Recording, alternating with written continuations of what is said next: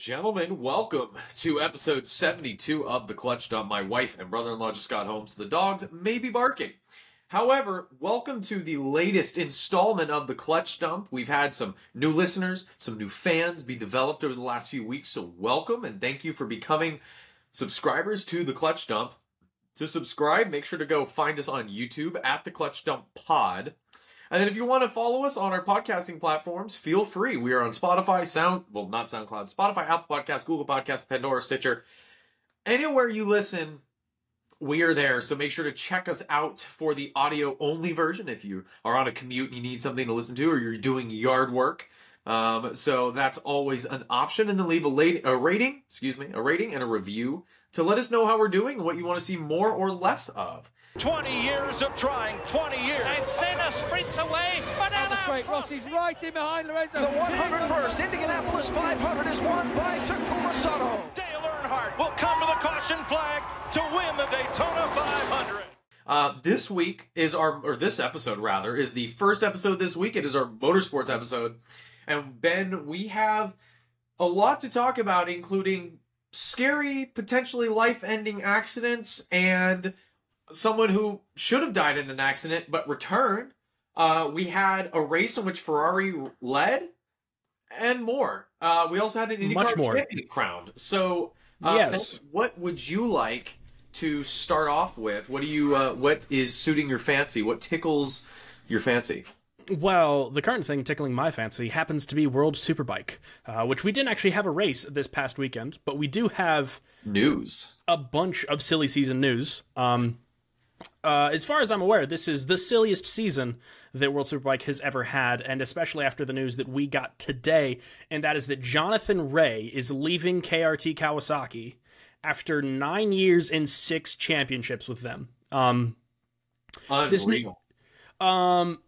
I didn't see this coming. Apparently some people in the World Superbike community did. I don't know. I'm not super into the World Superbike community. I do follow a lot, but I'm not like in depth with the community, and I really just follow the racing. So I was quite shocked because kind of the only thing that Kawasaki is known for me is Jonathan Rea. Like, that's kind of it. I think this is probably for non-World Superbike fans, but maybe you're familiar with Moto GP. This is kind of like when Rossi said he was retiring, but like if Rossi said he's leaving and is going to Honda, that kind of thing. Like, it's like, yeah, but you're the best ever with these guys, and those guys aren't winning. So why are you going there? Anyway, it's called the end of a career. So he is, well, maybe not, because he's leaving KRT Kawasaki, and he will be riding alongside Andrea Locatelli at Pata Yamaha, replacing Toprak Razgatlioglu. No, not Toprak! Because if you remember several episodes ago, or if you didn't, Toprak Razgatlioglu is leaving Yamaha after his very successful career with them, and he is going to BMW. That career move actually makes no sense. Yamaha has actually done pretty good this year. Toprak has won some races for Yamaha, whereas BMW has won nothing. So quite an interesting move. Like alphabet soup, I don't expect the wisest career choices. True. So best of luck to Jonathan Rea, who has signed, as of now, a 2-year contract through 2025 with Yamaha. So hopefully best of luck to him.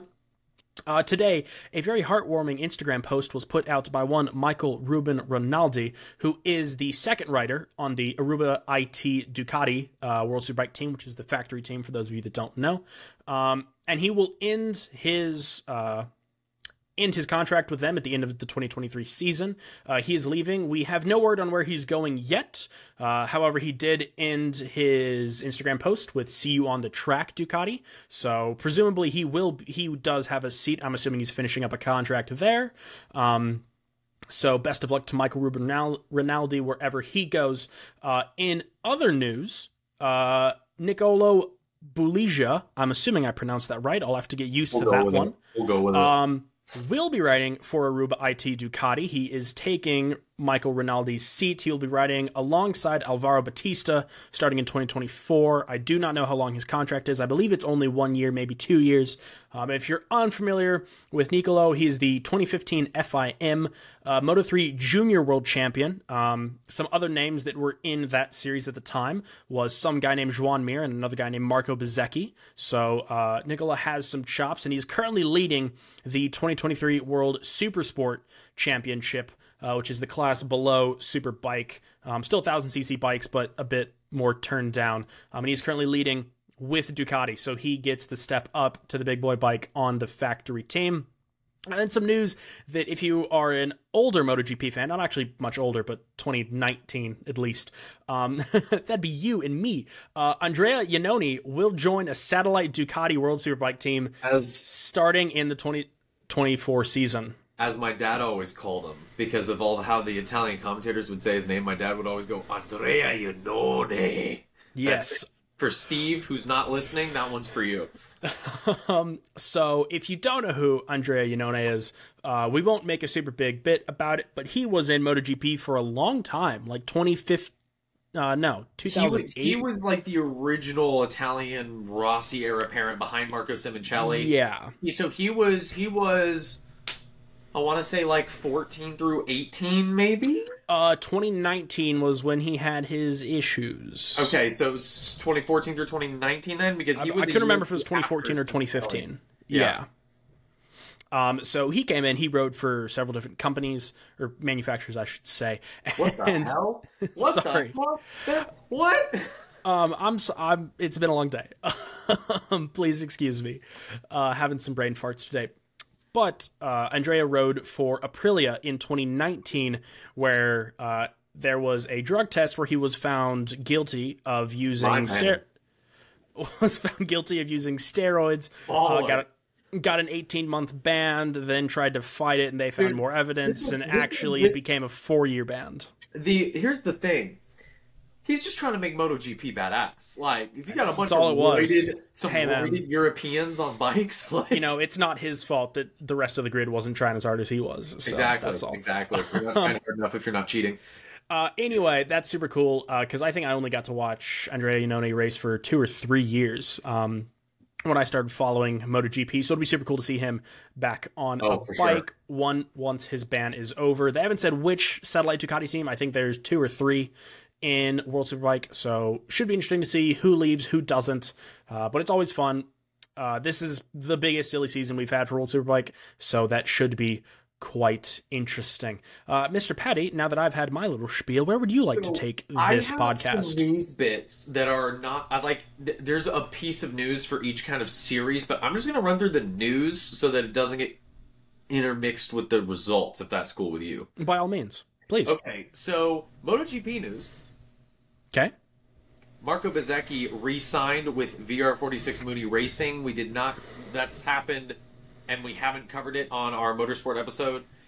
So for all of you Bezzecchi fans and VR46 team fans, another crazy-haired Italian is staying with the team, so that is good news. Perfect. He signed through 2024. 2025, we don't know. Scott McLaughlin, the IndyCar and former V8 Supercar driver, is rejoining Tower Motorsports for Motul Petit Le Mans, the LMP2 car.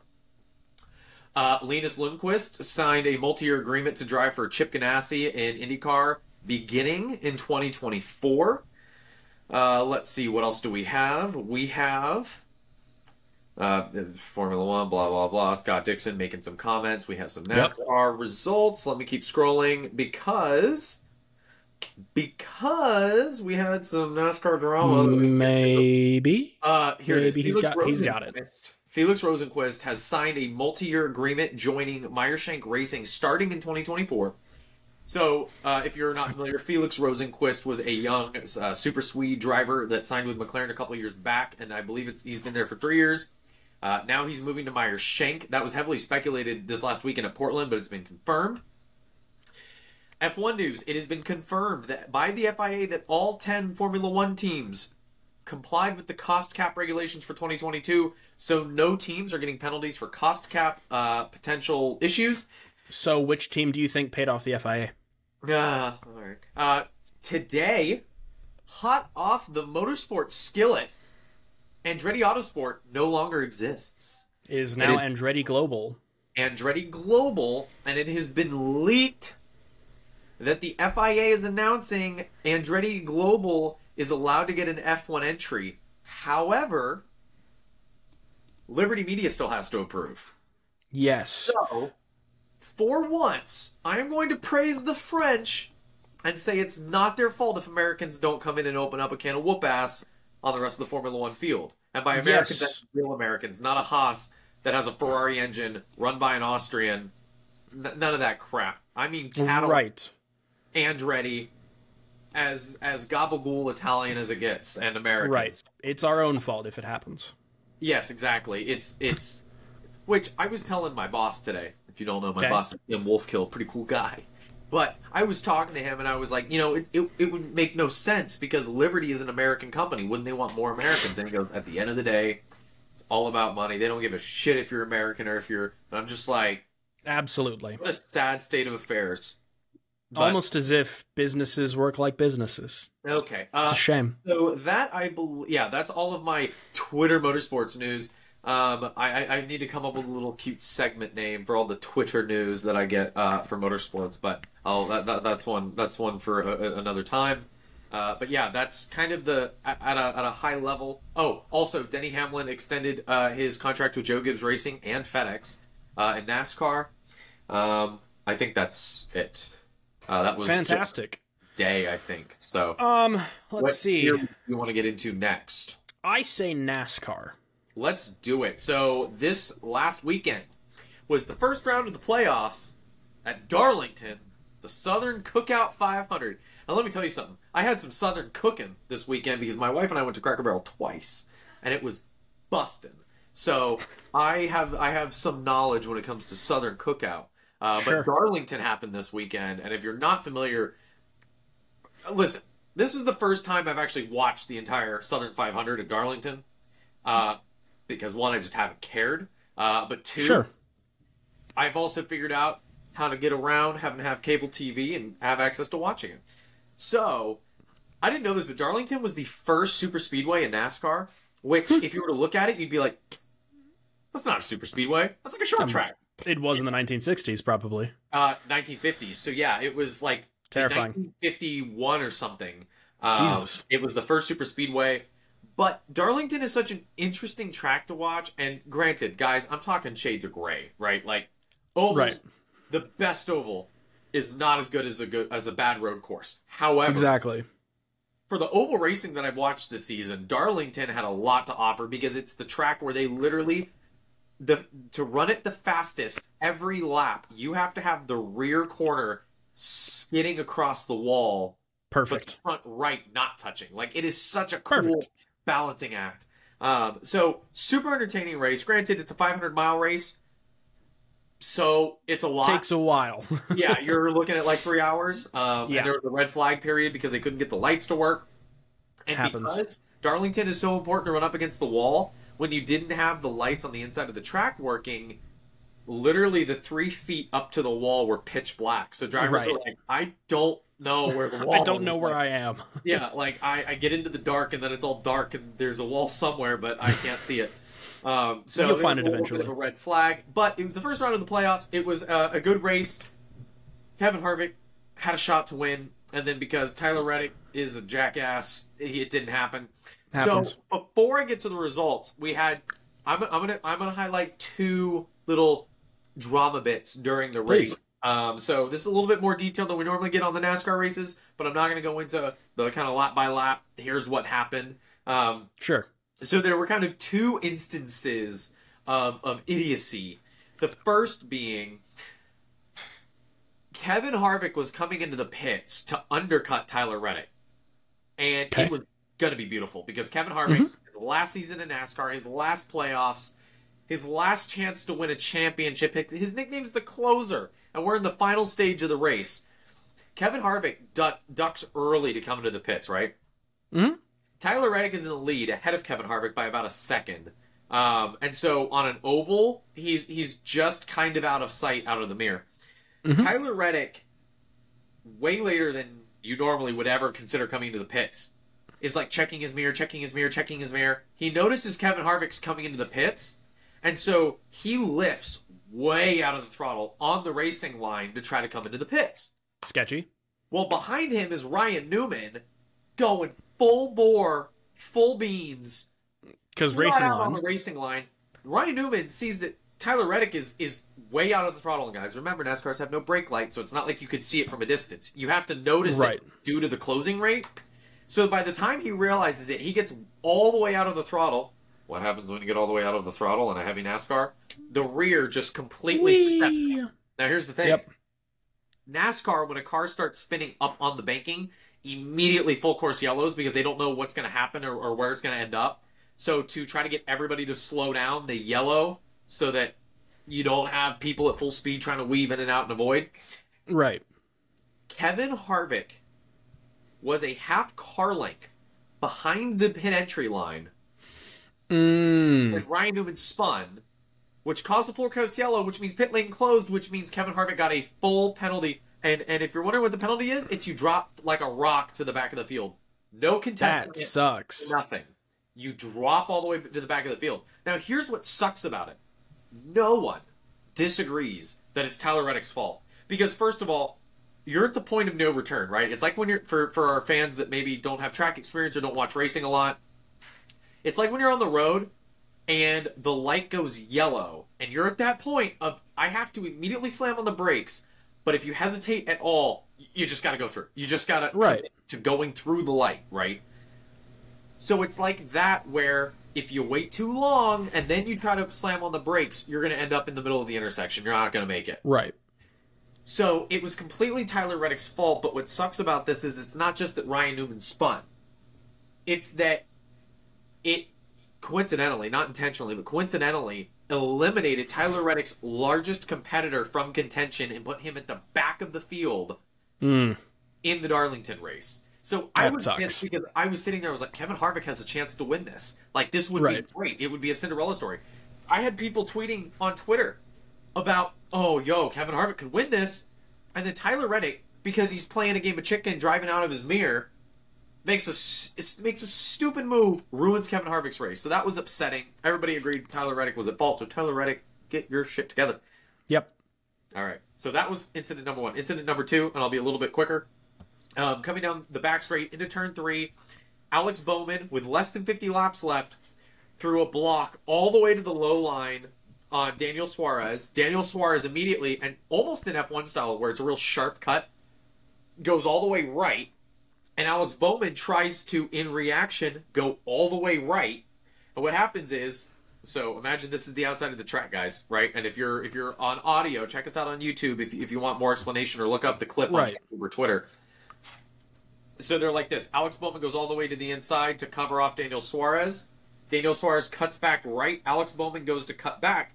But then when Daniel Suarez is straight and Alex Bowman continues to move right, you have the front to rear contact, and it turned Alex Bowman into the wall. Daniel Suarez is like, listen, when you're driving Alex Bowman, he's going to do stupid stuff. He threw a block to the inside. He threw a block to the outside. I didn't hit him. I didn't take him out. I just didn't lift, right? Right. Alex Bowman, in his, like, listen, when you have a voice like Alex Bowman, I'm just going to write you off completely anyway. He's like, yeah, I mean, when I was trying to blah, blah, blah, and it's like, okay, dude, like, I just don't want to listen to you anyway. But Alex Bowman was like, well, Daniel's always a dirty racer like that, and, even his crew chief flipped me off when I saw him at the airport, blah, blah, blah. And Daniel Suarez is, I think it's Cliff Daniels, his crew chief, literally tweeted, he's like, when the hell did I flip you off? Like, what are you talking about? So Alex Bowman's just making up bullshit to make his story seem more believable and to make himself seem like somehow he's the victim and he got taken out, when Alex Bowman was just driving like an idiot. And Dale Earnhardt Jr. was calling Alex Bowman out and saying, dude, listen, you got a lot more race to run. You could have easily gotten the position back. You ended up ruining your race because you were trying to be too defensive with too much time left in the race. So, anyway, those are the two little drama bits during the race. Obviously, for those of y'all that watched the race, there was more that went on, but for those of y'all that watched it, you already know what happened. So, let me run through the results real quick. And I mean it. I'm going to do it real quick. In 36th, we had B.J. McLeod. In 35th, Harrison Burton. 34th, Daniel Suarez. 33rd, Alex Bowman. 32nd, Michael McDowell. 31st, Austin Cindric. 30th, J.J. Yaley. 29th, Ty Dillon. 28th, Ryan Preece. 27th, Ryan Newman. 26th, Todd Gilliland. 25th, Denny Hamlin. 24th, Justin Haley. 23rd, Christopher Bell. 22nd, Corey LaJoie. 21st, Ty Gibbs. 20th, Austin Dillon. 19th, Kevin Harvick. 18th is Martin Truex Jr. 17th is Carson Hocevar, who was filling in the number 42 Legacy Motor Club car. He's a Truck Series regular. 16th, Ricky Stenhouse Jr. 15th, Chase Briscoe. 14th, Eric Almirola. 13th, AJ Allmendinger. 12th, Joey Logano. 11th, Kyle Busch. 10th, Eric Jones. 9th, Ryan Blaney. 8th, Chase Elliott. 7th, Bubba Wallace. 6th, Brad Keselowski. 5th, Ross Chastain. 4th, William Byron. 3rd, Chris Buescher. 2nd, Tyler Reddick. And 1st place is Kyle Larson. Rounding out your field for the Southern 500. That's it. You actually ran through that very quickly. That's right. I spent a little bit more time than I wanted talking about the drama bits, so that's perfectly okay. I say we go to. I kind of want to finish with Moto GP and Formula One. So let's do let's go to IndyCar next. You watched the race. I absolutely did not watch the race. You missed out, dude. I've never watched a race around Portland. That is one of my favorite tracks in the country now. It looked super good, but I was doing stuff and I just wasn't able to watch it. So I'll cover IndyCar real quick, and then we can hop on to F2 and stuff that I don't know why you'd cover. So IndyCar, and also guys, I forgot to watch Super Cup this weekend because I got really busy. I'm sorry. So happens. IndyCar highlights is Alex Palou wins. Hi, Watson, you're so cute. Alex Palou wins his 5th IndyCar race of the year, clinching his 2nd IndyCar title. The first time since 2007 that there has been an IndyCar championship decided before the final race. Hear that, F1 fans? It's actually rare in IndyCar. Come check it out. Andretti Autosport, we mentioned. Felix Rosenqvist, we mentioned. He will drive alongside Tom Blomqvist in the MSR team. They will be running a third car in the Indy 500 with Helio Castroneves running that car. We have one race left in IndyCar, and it is the Firestone Grand Prix of Monterey, and that is happening September 10th. So make sure, if you have not watched any IndyCar this season, make sure to watch that. You know why?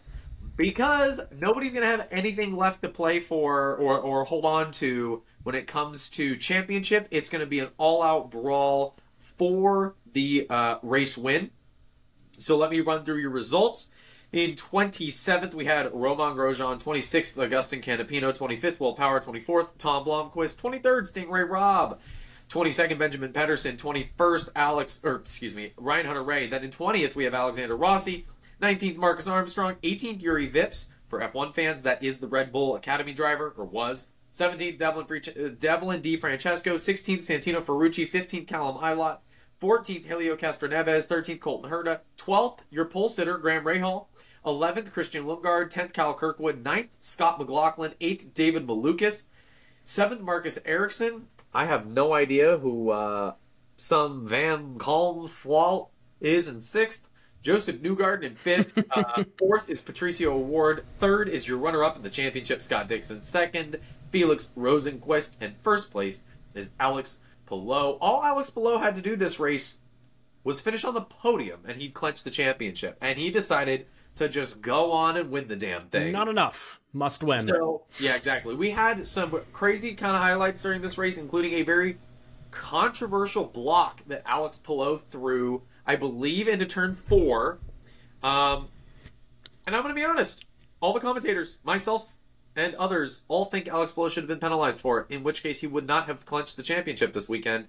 And so IndyCar has kind of gotten themselves into some hot water. IndyCar got themselves into hot water furthermore because they've been throwing some pretty subjective yellow flags. I.e., this weekend, they waited to throw a yellow flag until the leader could come in and pit.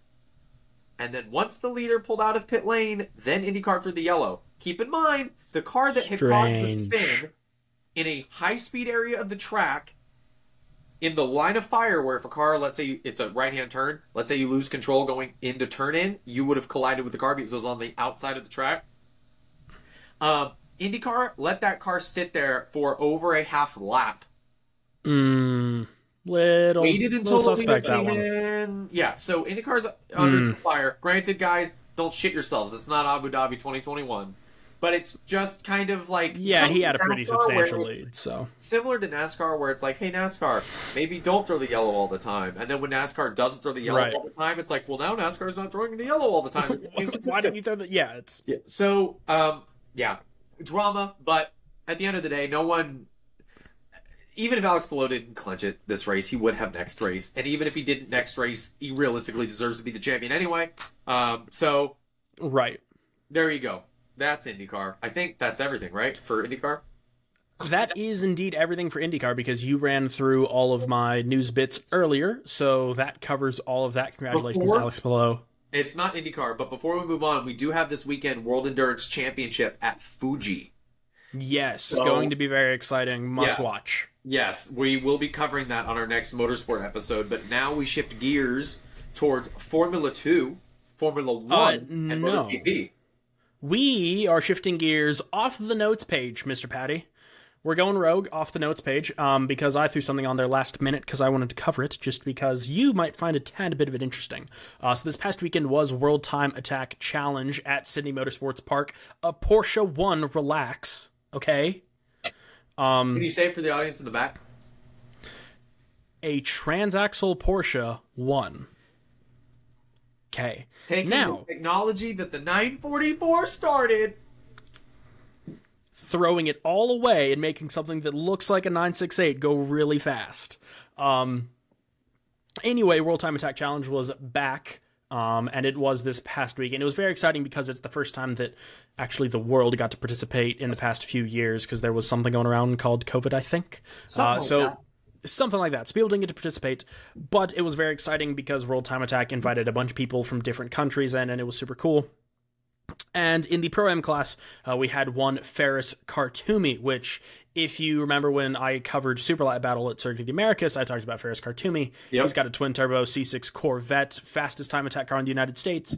He went over first time at World Time Attack Challenge and ran in the Pro-Am class, and he won his first time in the Pro-Am class, so congratulations to him. He won with a time of, 127.016, which is incredibly fast, by the way. Something else that runs a 127, just for reference, is a Audi R8 GT3 Evo 2. In case you're wondering how fast that car is, it has a significantly less advanced aero package than that R8, as well as that R8 being mostly a tube chassis.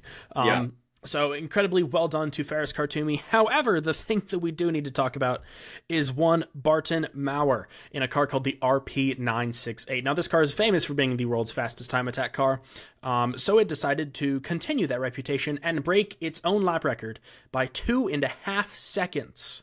Has it gone around the Nordschleife? This year? What's up? Has it gone around the Nordschleife?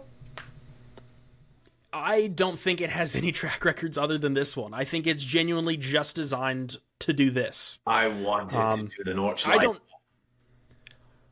I don't know that it could survive a whole lap of the Nordschleife. It's not designed to run for that long. Like, it's designed to work for 3 laps of Sydney Motorsport Park. Silly. It's a time attack car. They're designed to do that. So the RP968, if you're not familiar with it, it's a... Just time attack one lap around the Nordschleife. Get over yourselves. Come on. Well, okay, you could. Anyway, they should, though, because that'd be super cool. And I'm genuinely curious how this car would do at other tracks like, I don't know, Coda. But for those of you that are unfamiliar with this car, it somewhat looks like a 968. It's a full tube chassis. It's a full carbon body. It has a billet motor that the architecture somewhat resembles a 968 motor. We'll take it. It resembles it more than it resembles anything else. It's got a sequential from a V8 supercar. It's got a billet torque tube. It's paddle shift sequential. You gotta stop the dirty talk, dude. Let me excuse myself. The guy that designed the aero package for it worked for a company, I think it's called Williams. So, in case you're wondering, Ferris Khartoumi went over there, and a bunch of silly Americans on the internet were like, oh, Ferris Khartoumi's going to go over there and murder the track record, because he's got 28 track records in the United States, which, for starters, incredibly impressive. 28 track records in a car that you built yourself. Crazy impressive. But he went over there, and he did a video with World Time Attack, and he goes, I'm not going to break the record. My car is a joke compared to these cars. He's like, my car's never been in a wind tunnel. He's like, it could be the worst aero package ever. He's like, I don't have traction control. I don't have ABS. He's like, I don't even have data logging for half the stuff on this car. I just threw more power at it and more tire, and it went faster. So the 968 was 10 seconds faster than Ferris Khartoumi. It was, which, by the way, there was an interview with the person who built the 968, and they asked how much of this is a Porsche, and he said the only thing that would fit on a 968 is the badge. Well, same thing for the C6 though. See, that's the thing that I love. That C6 Corvette is a C6 Corvette chassis. It's a Corvette. That's the difference, is we aren't at that level yet. That's a tube chassis, and they're replacing parts. This is a Corvette, and he's using off-the-shelf parts. It's got a crate engine in it. It's bodywork. It's Kevlar. Anyway. Okay, off the shelf my ass. They're off the shelf. You can buy them. I'll send you the link right now. You can buy them. All the parts are off the shelf. There's no one-off parts except for, like, custom intercooler piping, which is fine. Oh, yeah, I mean... I could build that. That's not crazy. Anyway... The RP968, for those of you wondering how fast it is. Ben's like, I could build that. That's not crazy. Like the $750,000 muscle cars I build. Those aren't crazy. I don't think they're crazy. I'm kind of bored of them. Anyway, the 968, the RP968, is 5 seconds a lap faster than a Formula 3 car around this track. It's 10 seconds a lap faster than an R8 LMS Evo 2. And it is, what am I looking at here? 13 seconds a lap faster than a 991.2 GT3 Cup car. That is a stupid fast car. This is the first time they ever ran it on slicks, so hopefully we can see the car go even faster. I think their goal... stupid fast 968, yeah. I think their goal for the weekend was to run a 119 something, and they did a 117.8, so substantially surpassed it. I wish I prepared a bit more for this. I kind of forgot that it happened. Well, that's okay. Because it's only a car. We could have talked about it on the car episode, so I think you're doing fine. Well, I really wanted to cover World Time Attack because there are a bunch of other classes, and there was a Honda Swap Lotus Elise that did really well, and it was fantastic. You do know that Lotuses have Toyota motors, right? Yes. Okay. Toyota's much better than Honda. It is not, by any means. It makes, Drop in the comments below which is better, Toyota or Honda. And if you say Honda, you are wrong. The coolest car Honda makes is... NSX doesn't really count. The Supra. Or not the Supra. I'm sorry. You don't even know what Honda makes, and you're excluding the fact that they built a Supra. Listen, the Type R, but Toyota got the Supra? Come on. It's a good-looking Z4. I'll give them that. Yeah, and the Honda's a good-looking recycled family hatch. It's a hot hatch. That's its purpose. Anyway, that's going to do it for World Time Attack because I didn't prepare for everything, but we are going to move on to MotoGP. Mr. Patty, did you watch MotoGP at Catalunya? So, I meant to. Okay. Also, can we skip Formula 2? Because, quite frankly, who cares? I care. It's my podcast. That's how this works. Anyway, so MotoGP. We were at Catalunya this past weekend, which was a fantastic race. I'm going to skip through. Bagnaia getting his leg shattered. Not shattered. Totally fine. Which makes no sense. I saw a video. He walked out of the hospital. Dude's an absolute trooper. He's fine. So he's not out for any races?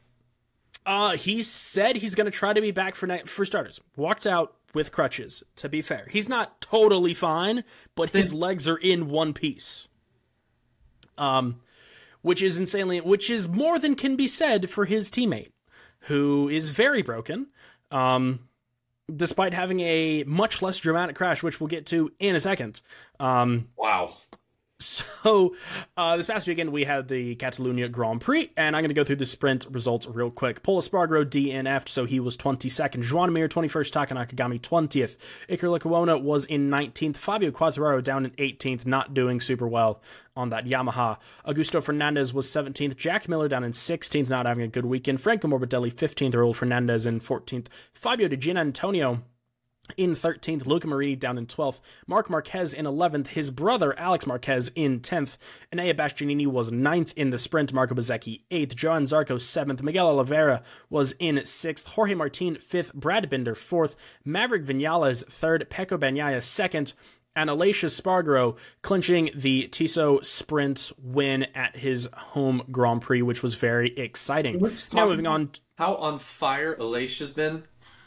He has been doing fantastic as of recently. It appears that the only bikes that can take it to Ducati are the Aprilias and the KTMs. It appears that the Japanese bikes just can't touch them. The Hondas and the Yamahas are just Watson saying hello, nowhere. everybody. Say hi. hi. Hello, Watson. Everyone say hi to Watson. So, yeah, both of the Aprilia, actually, most of the Aprilias were fantastic this weekend. Miguel Oliveira included did fantastic this weekend, like we'll get to in a minute. But the Aprilia is doing fantastic. Sadly, nowhere close enough to win the championship, but doing super well. So I will be holding out for them in the future to hopefully win a championship. Moving on to the race, we had a very exciting opening lap. Yeah. One of the most dramatic opening laps of a MotoGP race in a very long time. So lap 1, turn 1, incident involving Enea Bastianini, Johan Zarco, Alex Marquez, Fabio Di Gianantonio, and Marco Bezzecchi. Now, Enea Bastianini initiated that accident, basically turn 1 into Catalunya is like turn 1 into any other racetrack. It's high-speed straight, slow-speed corner. It's a slow-speed right-hander, and basically he decided to be last of the late breakers once again, which, to be fair, someone's going to do it, so it might as well be him. He went into it, and front brake locked up, bike went down. Might as well be the guy that just renewed his contract. Just renewed his contract. So bike went down. He low-sided going into Johan Zarco, and then Alex Marquez, Di Gianantonio, and Bezzecchi. Now, of those, the people that rejoined were, in fact, all of them, except for Enea Bastianini. So they all managed to get their bikes back up, and basically what happens is when there's an accident and they red flag the race, which we'll get to in a second why they red flagged it, when they red flag a session, if your bike went down, you have, I think it's like 5 minutes or something to get yourself on your bike back to the pits. If you do so, you can swap to your backup bike and you can rejoin the race. If your bike is unable to make it back, you are deemed out of the race. So all of them except for Enea Bastianini were able to make it back to the race because Bastianini suffered a fracture in his hand and his ankle. He will miss at least the San Marino, the Indian, and the Japanese Grand Prix. That's the next 3 Grand Prix. Those are going to be such good races. Which really sucks because those are usually really good, which leaves only 6 Grand Prix at the end for him to participate in. For those of you that do not follow MotoGP, Bastianini missed the first 5 races after suffering a broken shoulder blade during the opening sprint race of the season. Oh. Didn't even make it to Grand Prix number 1. That sounds miserable. I'm very sad about the Enea Bastianini accidents. Now, granted, this one kind of self-inflicted. But can you blame him? I mean, it's going to happen. The thing that really sucks for me, though, is Bastianini came super close to winning the championship last year on a satellite bike. Right. He was who I was rooting for this year to take the championship from Pecco, given that he was close on a year-old bike, and now that they're on equal machinery, I assumed that he would take it to Pecco. But he had that accident, not his fault, at the beginning of the season, took him out for 5 races, basically not possible for him to win. And especially now that he's going to miss at least 3 more, if not more than that. So that really sucks for Enea Bastianini, but the drama did not end at turn 1 because lap 1, turn 2, there was an incident involving Pecco Bagnaia and him only, suffering a massive high side. Basically what he said was there was cold tires, and basically coming out of turn 2, which is a left-hander, bike stepped out right, the tail end went right. He went over the bike, went flying through the air, an entire pack of riders behind him trying to catch him, and he actually ended up being hit by Brad Binder as he slid across the track.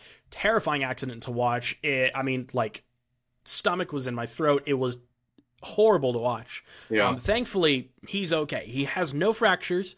That's apparently it baffles me, and it makes me so upset knowing that Simoncelli could have been that lucky. Yeah, and that's kind of the things that were going through my head when I was watching this happen. Super terrifying accident. Brad Binder, there was, honestly, if you watch the replay, nothing he could have done. We gotta remember, for people watching and listening, on a bike it's much more difficult to turn because not only do you have to turn, you have to lean. Right. So it's, especially if you're going that fast and you're coming out of a left-hander, if you have to jump right, it doesn't work like that. However, good on Brad Binder, because as soon as the race was over, he went straight to the medical center, checked on Pecco Bagnaia, apologized, all those things. They're on good terms. So well on Brad Binder. But Pecco Bagnaia suffered several contusions, but no fractures, and was able to travel back home with the team Sunday night. He does not need any surgeries or anything. The reigning world champion is aiming to be back on the bike at next week's San Marino Grand Prix. That would be super exciting. I don't think anyone's expecting anything crazy out of him. But that was a very scary accident. And something to note is, after this weekend's result, Jorge Martin is only 50 points behind Pecco Bagnaia. Now, there's 9 races left. So there's a lot of points on the table, considering that there's 36 points a weekend available. So missing a Grand Prix, if he's not up to par for next weekend, could be a serious issue Martin championship for Pecco's championship lead, especially if we get to next weekend and both of the factory riders are out, and Jorge Martin, who was supposed to get the factory seat before Enea Bastianini had a stellar season, didn't get that seat. Right. So he's still in the Pramac bike. But I'm going to go through your race results. So Pecco Bagnaia, Enea Bastianini, DNF, along with Paul Espargaro, Brad Binder, and Raul Fernandez. So Brad Binder, after that, we'll call it incident with Pecco Bagnaia, did not continue on. He had an issue with the bike. So those 5 DNF. Joan Mir finished last in 17th. Iko Lekawona finished in 16th. Taka Nakagami 15th. Franco Morbidelli 14th. Marc Marquez down in 13th. Marco Bezzecchi was 12th. Luca Marini was 11th. Fabio Di Giannantonio was 10th. Augusto Fernandez was 9th. Jack Miller was 8th. Fabio Quartararo was 7th. Alex Marquez was up in 6th. Miguel Oliveira on the Satellite Aprilia was up in 5th. Joan Zarco on the Pramac in 4th. Jorge Martin on the other Pramac, whom we just mentioned, was up in 3rd. And you had an all-Spanish podium at the Spanish Grand Prix of Jorge Martin, Maverick Vinales in 2nd, and Aleix Espargaro in 1st. Super cool. All those guys are good buddies, so it was fun to see. First one too, right? I think it was their first or second. No, it was their first. I just couldn't remember if it was a 1-2 that was in the race. But yeah, it was their first in the team's history. Yeah, so fantastic result for Aprilia.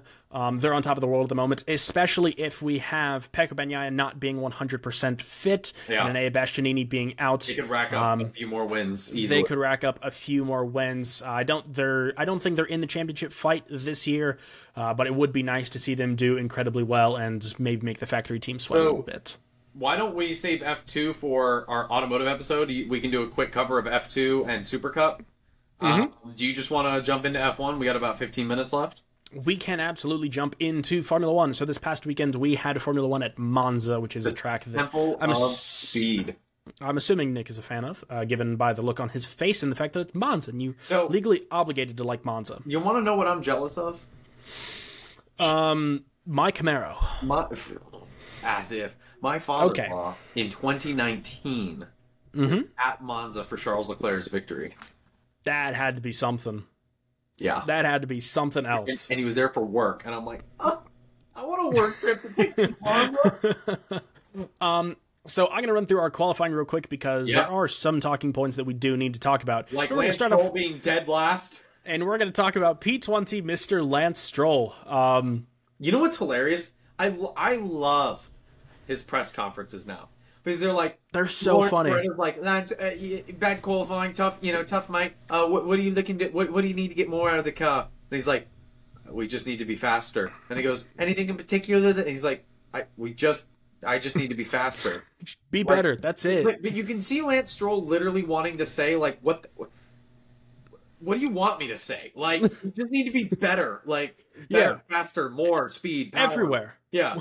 whatever the segments are that you want me to talk about, all of those. More of it, yes. All of them. So, horrible qualifying for Lance Stroll, starting dead last, P20. Someone who's having a horrible Formula 1 season, Kevin Magnussen down in 19th.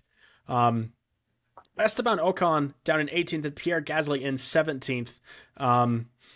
Not a good weekend for the Alpine duo after a stellar weekend last weekend. I dry clean and wear a tux every time Alpine has a DNF and a shitty qualifying. Let's just say I've been wearing a tux a lot. Alpine's downfall is the most sadistic pleasure I've ever had in my life, and I love it. Anyway, Zhou Guanyu for the Alfa Romeo with a stellar livery. Literally the best livery. This livery this weekend reignited Shelby wanting an Alpha, and she was like, I want to put it in that livery. Let's get a black or a white one, and then I'll put it in that livery. I was like, I'm game. Perfect. Go for it. It's a fantastic livery. Looked so good. Gorgeous. However, looking good does not mean that you are good, and Zhou Guanyu was down in 16th. Yeah. Logan Sargent doing it for America. P15. Another Q2 appearance for the boy. Valtteri Bottas up in 14th with that fantastic livery. Nico Hülkenberg really outshining his teammate this year in 13th in qualifying.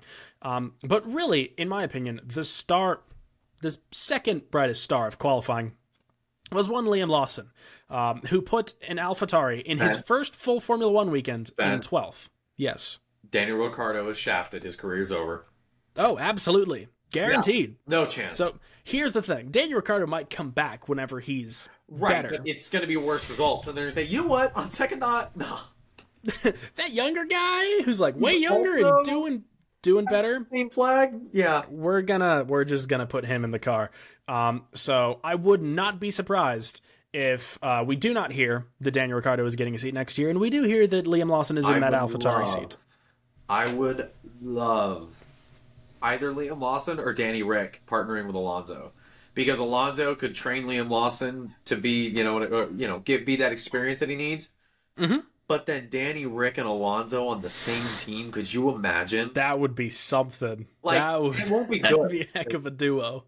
It won't be good because Danny Rick is not that good anymore. It's true. They're kind of washed. The memes.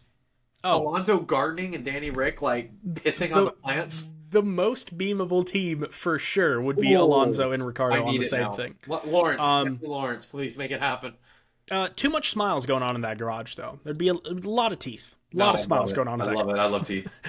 But Liam Lawson, fantastic qualifying result, put it P12 for his first full weekend. Really adapting to the car. Yuki Tsunoda at P11, which is fantastic. It's exactly where he should be, given Liam Lawson being 12th. Fernando Alonso, P10. Nick, the heck? Mercedes power.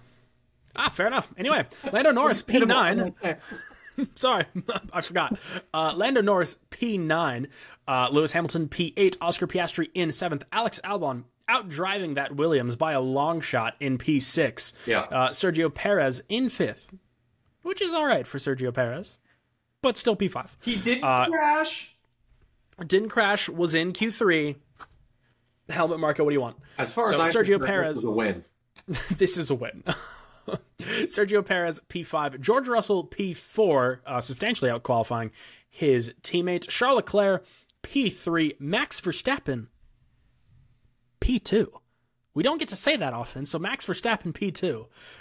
And then Carlos Sainz, the man of the weekend, putting it on pole position. Yeah.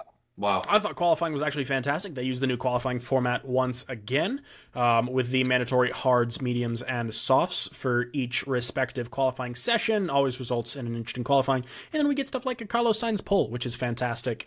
Pretty much what I read in press conferences and that sort of thing is that Ferrari basically brought a different car to Monza. They basically threw away the rest of the season for the sake of Monza. They went to Giuseppe, who lives down the street in Monza, and they were like, "Hey, Giuseppe, let me have a Dakar." And he was like, "Here." And you know what? It worked. So Carlos Sainz, P1 in qualifying. I'm going to run through our race results real quick, and then we can talk about it. Yuki Tsunoda, P20, Esteban Ocon in 19th. Both of those DNFs. How did Yuki Tsunoda finish P20? Go ahead. Enlighten the crowd. Yuki Tsunoda finished P20, if you didn't see, because Yuki Tsunoda did not start P20. I sat there, literally when that happened, I turned to Shelby, I was like, Honda power plants. Dude, I was so stoked. Okay, so that was the thing, is I saw that, and so for starters, by the way, I was watching the race with the biggest Max Verstappen fan that I know. And when that happened, I looked at him, and he's like, don't say a word. And I was like, okay, I'll just sit here in silence and just giggle, and hopefully this happens. But it did not. Anyway. It's okay, because Alonso's going to win in Singapore. Have you been seeing all the shit? He knows something. He knows things? You know what's funny? Fernando literally said, our team knows strategy and knows how to win at Singapore. And I literally sat there, I was like, is Lance Stroll about to crash on purpose? Like, is this how Fernando, we've done this. I was like, is this how Lance Stroll's going to be a tennis player? Like, am I having flashbacks? Lance Stroll's going to crash intentionally, get an FIA ban, and then... Oh my gosh. Honestly, I would not complain. And if people go, oh my god, you're cheating, I'd be like, suck it. That's Lance Stroll, no one cares. That's why. So, Yuki Tsunoda and Esteban Ocon, DNFs. Kevin Magnussen, Last. P18. Nico Hulkenberg, P17. That Haas is garbage. Trash. Lance Stroll moving up the order, P20 to P16. Congratulations. Pierre Gasly down in P15, a miserable result given his podium last weekend. Zhou Guanyu in 14th, moving up a couple spots. Logan Sargent moving up the ranks into P13. Oscar Piastri was down in 12th. Liam Lawson moving up a spot into P11. Well done, Liam Lawson. He held off traffic. This was an actual normal Formula One race for once for Liam Lawson. This is very nice to see that he can hold his own and he can manage traffic and strategy and that sort of thing. So well done to Liam Lawson at P11. See you on the grid next year. Valtteri Bottas was P10. Fernando Alonso was in 9th. Lando Norris moved up to 8th. Alex Albon was down in 7th. Pretty solid result considering he's in Williams and started 6th. Yeah. Lewis Hamilton in P6. We'll get to him in a minute. George Russell was in 5th. Charles Leclerc was down in 4th, but just narrowly. Carlos Sainz in 3rd. Sergio Perez, P2, and Max Verstappen for the 10th consecutive race in a row, P1, setting a new all-time record, breaking Sebastian Vettel's record from 2013, I believe it was, of 9 race victories. No one thought that would ever be broken, and here we are with 10, and who knows? On this trajectory, Max Verstappen could go on to win 18 races in a row, which is what it would be if he wins the rest of the season, so let's quickly, which is terrifying. Let's quickly, in the last 10 minutes, touch on a couple of the high points of this race, because if you watched it and just want some thoughts. First of all, what the hell, Mercedes, Lewis Hamilton? Let me rewind. Quote of the season. George, we need more management in turn 5 and turn 6. I don't know if you can tell, but I have someone so far up my ass right now. That was hilarious. It's the best quote. It is for sure the radio message of the season. I saw a meme, and it was like George's ass right now, and it was an X-ray of a skeleton. It was an X-ray, and there was a Red Bull. Yeah. Fantastic. I love the internet for that reason. Peak Formula One content. But then Lewis Hamilton doing stupid shit, causing penalties. Somehow his car is made of Nokia phones. Toto makes no sense. Toto being the saltiest teenage girl. The Mercedes comments have been brutal. So I saw a fantastic meme, and it was Mercedes when they're breaking all the records and dominating the sport for nearly a decade. And it was like a sped up scene from The Wolf of Wall Street where a bunch of guys are talking and high-fiving and like all this stuff. And then it was like Mercedes when anybody else does what they did. And it's just Walter White staring, and it's like a slow zoom. So if you haven't heard, Toto's like, I don't really give a shit about the records because that shit's for Wikipedia. Nobody cares anyway. Yeah, you know what else is for Wikipedia? Most wins, most championships, consecutive constructors championships. Sports are for the internet, by the way. Wikipedia, like that's why Wikipedia exists. Like, no offense, Toto, if it wasn't for Wikipedia records, you wouldn't be a billionaire. Thoughts.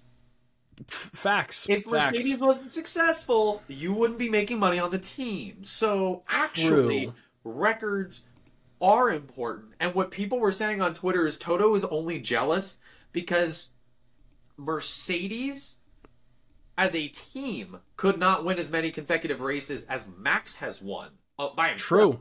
So Yes. there was an interesting comment because somebody was like, so Mercedes has come out and Toto's like, yeah, well, Lewis always had to battle with his teammates and Right, blah, blah, right. blah. Tough teammates, And then blah, blah, people blah. are like, you're conveniently forgetting when Valtteri was told to abort a fastest lap so that Lewis could get the 1 point over Valtteri, and that was 4 years compared to the 2 years of Nico and Lewis. So let's not get it twisted, folks. Right. All our Georgie Blomwell dash LH44 Still We Rise Lewis Forever He's a Knight on Twitter. For those of y'all, let's not get it twisted. Valtteri was so much more of a pushover than Checo was. True. Let's just cut the bullshit, all right? So but someone commented, they're like, people are it was like, hey Toto, if Lewis's teammates were so much better than Checo is, why is Max winning more than both Mercedes drivers combined? Yeah. Explain that one to me. He's only salty because they thought 2022 was an off year, and given that season, they'd be able to right the course and steady the ship and somehow get it turned around. When Mercedes realized, shit, maybe we're not as smart as we thought we were. Now they're right. It's we don't have the engineers to design the next generation Panzer and take it to the Austrians. We got one set of regulations really right. That's it. Well, and so the funny thing is I'm sitting here and I'm like, Toto's Austrian, and he's getting beaten by an Austrian team. Like, it's kind of funny. He's a child, and I hate him. And anybody thinks it's the same thing. Toto's like, Checo's been saying the car's shit, and then it's like, at the end of the day, fix your damn car. It's not our problem. Like, oh no, our car's shit. We're dominating the season. We're dominating the sport. Fix your shit. Done with F1. And the only reason I'm still watching it is because of Fernando. And I quite literally have never watched, for our listeners, I have never watched more variety and quantity of motorsports in my life than I do right now. I am up at 8 a.m. and I am watching racing till 8 p.m. nonstop. It is Formula One, it's Super GT, it's Porsche Super Cup, it's NASCAR, I don't even know if I already said IndyCar, but IndyCar. I'll watch Formula One, World Endurance Championship, IMSA. Like, there's so much. Michelin Pilot Sport Challenge. I am watching F1 because I am in love with Fernando, but when he retires, I'm not kidding you, Ben, I don't know if I'll watch it every weekend. Like, something will dramatically have to change. Because is it worth my 2 hours to watch that when I could go watch 2 Porsche Super Cup races for 2 hours and have better racing? This is why I just didn't pick a favorite driver or a favorite team. I didn't pick He picked me. That's not how that works. Anyway. Padre pulled me out from the crowd and said, here, young one, you will be mine. Congratulations to Max Verstappen on his new record. Or something. By the way, I'm actually kind of rooting for Verstappen for the rest of the season now. I just want to see how far this record goes. No. So at the start of the next Grand Prix, it will be 308 days since Red Bull lost a Grand Prix. So I think this record is truly outstanding. I think this will be going to win in Singapore. I think I'm going to get rid of Nick for most of this podcast. Well, wait. Last episode, you were like, hey, remember the Monza curse? And what did I say? I predicted it. I said Max is going to be the one that bitch slaps the Monza curse. Yeah, because he sacrificed Yuki Tsunoda. Now I'm predicting that Alonso is going to win Singapore. And I don't give a shit if it's Crashgate again. It will happen somehow. Stay tuned. Nick, Patty, any more thoughts on Formula One before we end off this episode? On an Italian note, I can smell with my nimble nose that my wife is making homemade pasta. So I think this is a perfect time to end. Well, that is going to be the perfect time to end episode 72 of The Clutch Dump. If you've made it this far, thank you so much for listening or for watching.